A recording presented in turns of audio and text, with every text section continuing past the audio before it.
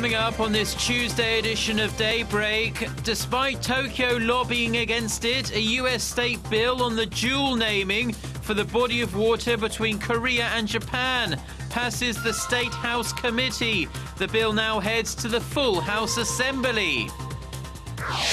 The two Koreas agreed to discuss resuming reunions for families separated since the Korean War on Wednesday.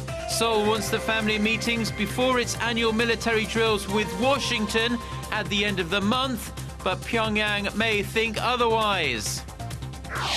Plus, the US Treasury Secretary warns Congress it will need to move right away to increase the debt limit to avoid a default by the end of the month. Daybreak begins now.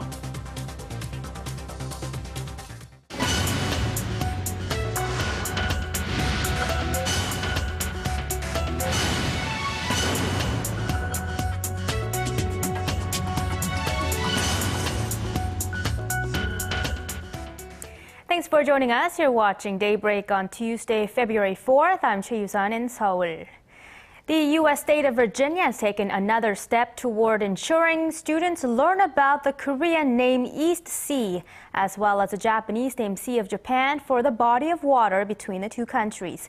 The Virginia House Education Committee passed a bill which requires school texts in the state to use both names by a majority of 18-3 on Monday. The bill now heads to the full House on Thursday, where it is widely expected to win approval. A similar bill has already passed the state Senate. Korea argues the Japanese name for the sea reflects Japan's imperialistic aggressions. Despite Tokyo's campaign to block the bill's passing, Seoul-based Yonhap News reports Virginia State Governor Terry McAuliffe has said he intends to sign the bill once it passes the full assembly. After exchanging messages back and forth on Monday, the two Koreas agreed to meet on Wednesday this week to discuss arranging inter-Korean family reunions later this month. Our Hwang Sung-hee has more. Breaking its week-long silence, North Korea proposed on Monday morning that the two Koreas meet for Red Cross talks on either Wednesday or Thursday to discuss resuming the long-suspended reunions for families divided by the Korean War. Shortly after, South Korea accepted the proposal, calling for talks on Wednesday at the truce village of Panmunjom. At the meeting, the two sides will decide when and where the reunions will take place. South Korea had previously proposed holding the event from February 17th to the 22nd at North Korea's Mount Kimgang Resort. But since it takes roughly 2 weeks to prepare for such an event, the Koreas are up against the clock. Nonetheless, Seoul's unification ministry prefers sooner rather than later. The exact date must be discussed with North Korea, the working-level talks, but the South Korean government will try to have the family reunions held as soon as possible, considering the urgency of the matter. The upcoming joint military exercises between South Korea and the United States, scheduled to begin late this month, could also push back the reunions. Seoul and Washington say the annual drills involving thousands of troops are purely defensive in nature, but Pyongyang views them as a war game. Experts say the North could make a counter-proposal on the reunion dates that would have the event taking place after the Key Resolve and Full Eagle exercises, which end in April, or even walk away. They always can say we were nice, we wanted family reunions, we wanted better relations, but the South Koreans, as usual, again showed their aggressive nature. South Korea had earlier said that the reunion dates could be changed upon North Korea's request if it was for justifiable reasons. But because North Korea has a history of walking out of its agreements, the elderly family members waiting to reunite for the first time in more than 6 decades will likely have their fingers crossed until the day they see their loved ones again. Hwang Sung-hee, Arirang News. U.S. Secretary of State John Kerry is expected to visit Seoul later this month, with North Korea likely to be high on his agenda. The South Korean government is also pushing to use this opportunity to have President Obama pay a visit as well. Kim Ji-yeon has more. U.S. Secretary of State John Kerry is reportedly planning a visit to South Korea later this month to discuss security issues on the Korean peninsula and ways to deal with potential provocations from North Korea. At a security forum in Munich on Saturday, Kerry announced his plans to visit China in 2 weeks to work on the North Korean issue. South Korean government sources say the U.S. top diplomat is likely to pay a visit to Seoul before or after his trip to Beijing. That would put Kerry in Seoul sometime during the third week of this month, right before the joint South Korea-U.S. Key Resolve military exercises are scheduled to start in Korea. Could his trip be followed up by a visit from U.S. President Barack Obama a couple months later? Citing U.S. and Japanese officials, the Yomiuri Shimbun reports that President Obama will be making stops in Japan, the Philippines, and Malaysia during a tour of the region in April. He is reportedly considering a visit to Seoul as well. Obama and Japanese Prime Minister Shinzo Abe are expected to discuss a wide range of issues, including the Trans-Pacific Partnership, the territorial disputes with China and Japan, and the denuclearization of North Korea. President Obama had to cancel his trip to Southeast Asia in October due to the federal shutdown in the United States. Kim Ji-yeon, Arirang News. President Park Geun-hye has nominated first Vice Foreign Minister Kim Kyu-hyun as the head of the recently revived National Security Council Secretariat. Kim, a veteran diplomat, has served as a deputy chief mission to the United States and the deputy foreign minister. The presidential office of Cheongwade says his leadership, as well as his negotiation and crisis management skills, were the main reasons behind the president's decision. The NSC Secretariat was shut down by the Lee Myung-bak administration back in 2008. President Park ordered that it be re-established in December in consideration of the growing threats from North Korea and escalating tensions in Northeast Asia.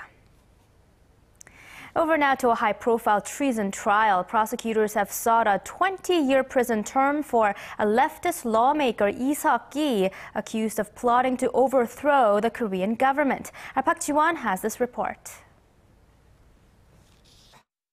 At the Suwon District Court on Monday, prosecutors requested a 20-year prison term for left-wing lawmaker Lee Seok-gi, who stands accused of conspiring to stage a revolt in the event of an inner Korean war. Prosecutors also demanded that the 52-year-old lawmaker be stripped of his voting rights and be restricted from holding public office for 10 years after his release from prison. Prosecutors say the severe punishment befits the crime, as Lee had previously been arrested and prosecuted for a similar offense back in 2002. They added that Lee has shown no remorse for his actions and that he attempted to destroy the basic democratic order of South Korea in violation of constitutional law. Lee is currently standing trial on charges of leading a pro-North Korea group called the Revolutionary Organization. The underground group was allegedly plotting to overthrow the government by plotting to sabotage the South Korean government and U.S. troops in the event of an inner Korean war. In addition to Lee, prosecutors are seeking 10 to 15-year prison terms for 6 other Unified Progressive Party members who were indicted on the same charges. Lee has consistently denied the insurrection charges against him. A final verdict in his trial is scheduled to come by the 17th of this month at the latest. Observers say the ruling is likely to greatly influence the Constitutional Court's ruling on whether the leftist Unified Progressive Party should be disbanded. The National Assembly is also currently reviewing a motion that calls for Lee Seok-gi to be removed from his parliamentary seat. Park Ji-won, Arirang News.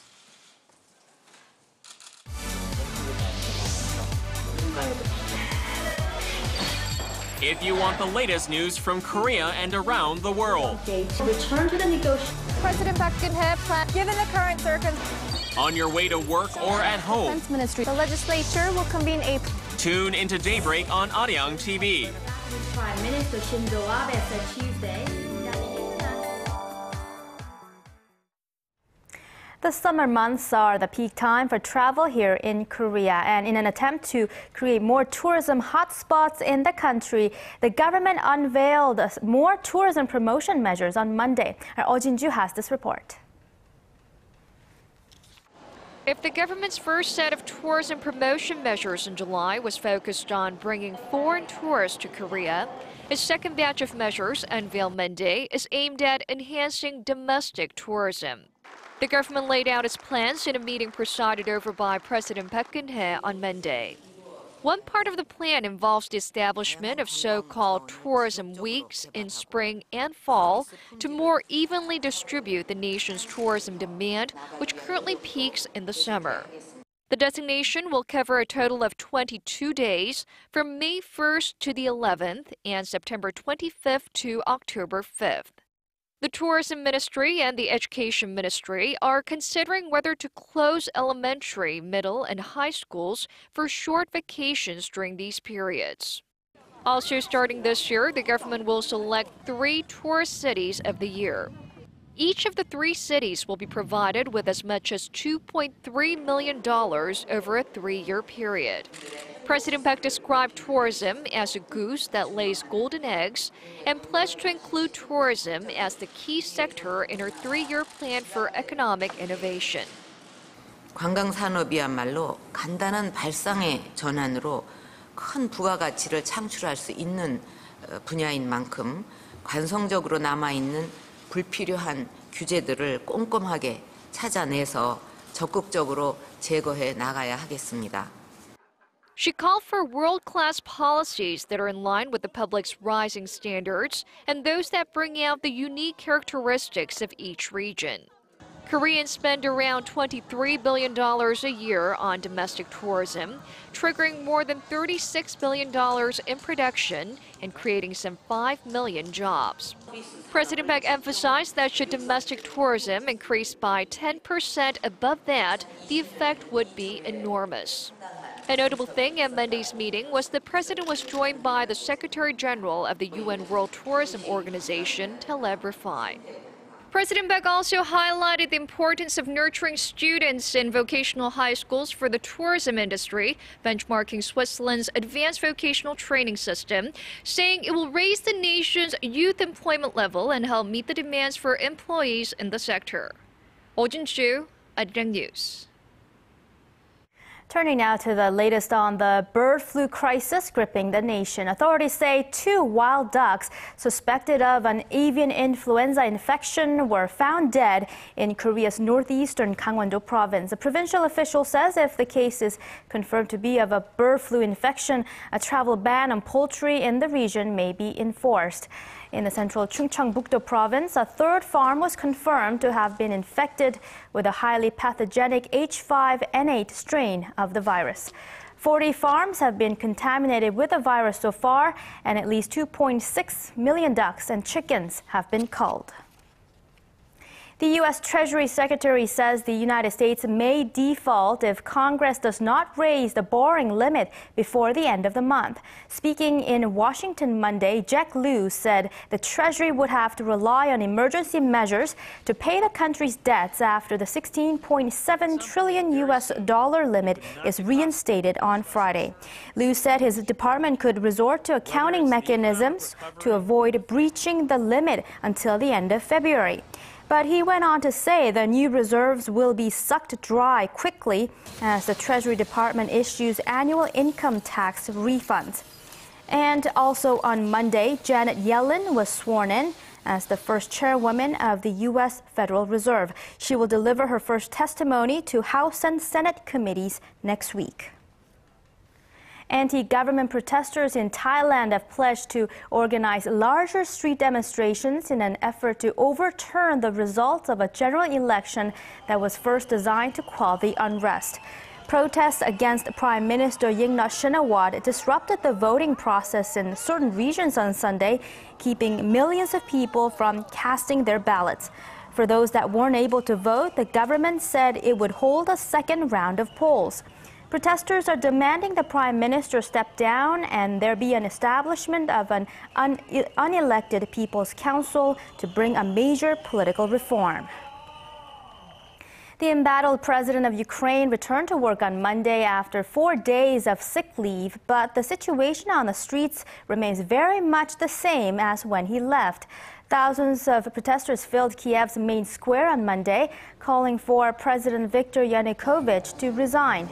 Opposition leaders addressed the crowd after a meeting with European and U.S. officials and said they hoped for an international mediation in negotiations with the government, along with constitutional changes that would limit the president's power. Yanukovych angered opponents in November when he spurned a trade pact with the European Union and turned instead to Russia for financial support. South Africa's late former President Nelson Mandela left an estate worth $4.1 million, according to the reading of his will on Monday. Family members, the ruling African National Congress, former staff, and several local schools will benefit from the estate that he left behind. The estate includes an upscale house in Johannesburg, a dwelling in his rural Eastern Cape home province, and royalties from book sales, including his autobiography, Long Walk to Freedom. Mandela died in December of last year, aged 95. The Korean government is calling on smartphone makers and local telecom carriers to address the surging number of applications that come pre-installed on mobile devices. And in order to cut down on the clutter, the mobile industry will soon have to give users the freedom to choose which apps they want to delete. Our Polly reports. Today's newest smartphones boast more features and functions than ever before, but they're often weighed down by dozens of preloaded applications, many of which can't even be deleted. These default apps are typically pre-installed on smartphones by hardware manufacturers, mobile carriers, and sponsored software developers. But the Korean government says enough is enough. The Ministry of Science, ICT, and Future Planning recently announced new guidelines that take aim at the so-called digital bloatware, which they say takes up valuable space and hinders fair market competition. For example, the ministry found that a total of 80 default apps were installed on Samsung's Galaxy F smartphone released by SK Telecom. Under the new guidelines, companies such as Samsung and LG Electronics will be forced to cut more than half of their pre-installed apps. Officials say the move is the first of its kind among global communications regulators. Users will have the option of whether to use pre-installed applications. In addition, we've laid out guidelines to ensure information is disclosed regarding these preloaded smartphone apps. The measures, according to the ministry, are in response to the majority of people who are fed up with unwanted apps being forced upon them. In a survey of more than 1,000 smartphone users in Korea, 67% of respondents said they had tried to delete applications that came pre-installed on their mobile devices. In addition, more than half of those surveyed expressed complaints over the inability to delete these defaults. The regulatory guidelines will go into effect in April, but will only cover newly launched devices. The ministry added that it plans to continue talks with mobile industry leaders and also track the effectiveness of the new policies. Paul Yi, Arirang News.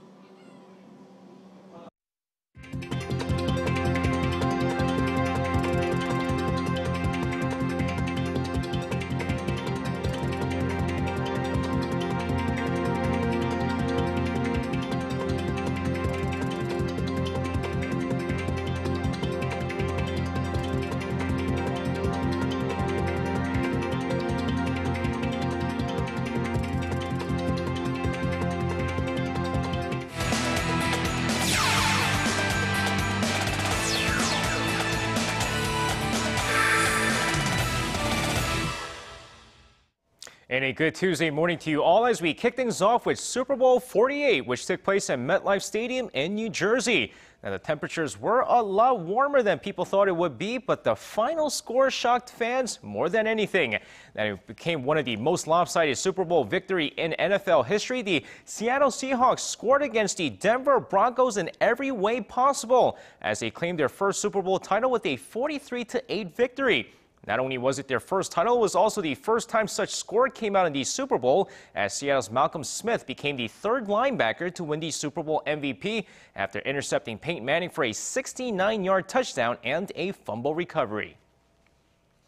Now, back in the States, Super Bowl Sundays usually call for parties amongst friends and families, but a lot of people also bet on the games as well. But the big question after Sunday is, did Floyd Mayweather bet over $10 million on the Denver Broncos? Well, according to several Las Vegas bookies, the undefeated boxer allegedly placed $10.4 million on the Denver Broncos to win the Super Bowl.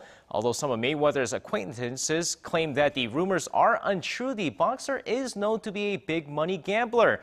Now nicknamed Money Mayweather, he topped Forbes' list of highest paid athletes in 2012 and Sports Illustrated's earning list in 2013. And speaking of high-profile athletes, only if you're Kim Yeon-ah do you garner so much attention on something so simple like the official Sochi athletes profile page. With the official Sochi profile page for the athletes updated, fans here in the nations looked up figure skater Kim Yeon-ah and were pretty shocked that she was only quote-unquote 165 centimeters tall. The profile also lists surfing on the internet as her favorite hobby and names Michelle Kwan as her hero. Now, the official profile includes detailed info about each athlete participating in the Sochi Winter Games. And finishing things off, while all the fans here in the nation were interested in Kim Yeon-ah's latest Olympic profile, fans in Japan had their eyes on a 4-part special on Asada Mao that Nikkan Sports wrote to commemorate the 2014 Sochi Winter Games. And while the series included reasons for why the 24-year-old Japanese figure skater is set to retire after the Olympics, many fans were surprised to find out that she will not be pulling off her famous triple axel during this year's Olympics. And according to the report, they felt that she can actually get more points without the triple axel, as they added that they found the secrets to why Kim Yeon-ah outscores Asada Mao. And that's going to wrap it up for me. This has been SJ. Have a great rest of the day, and see you guys again for your sports needs.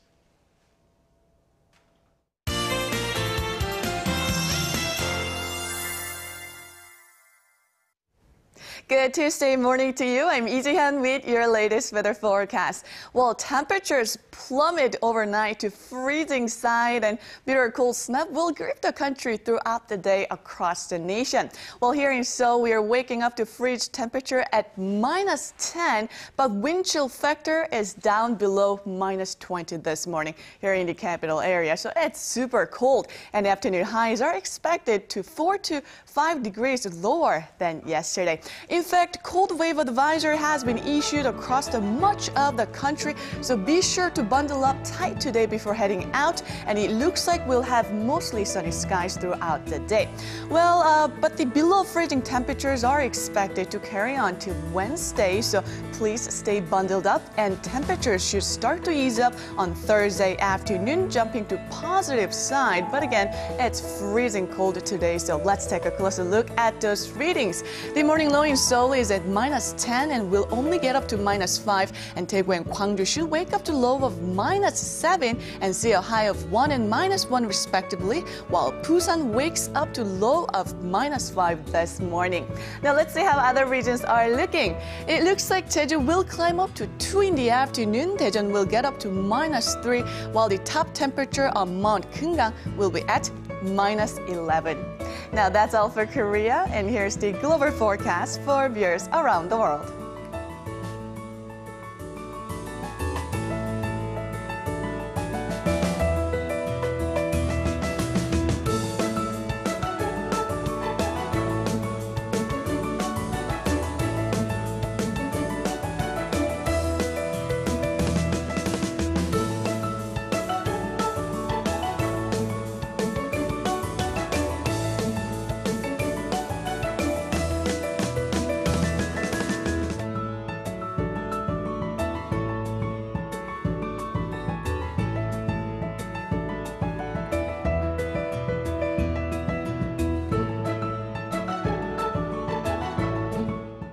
Please stay warm, everyone, and hope you have a wonderful day.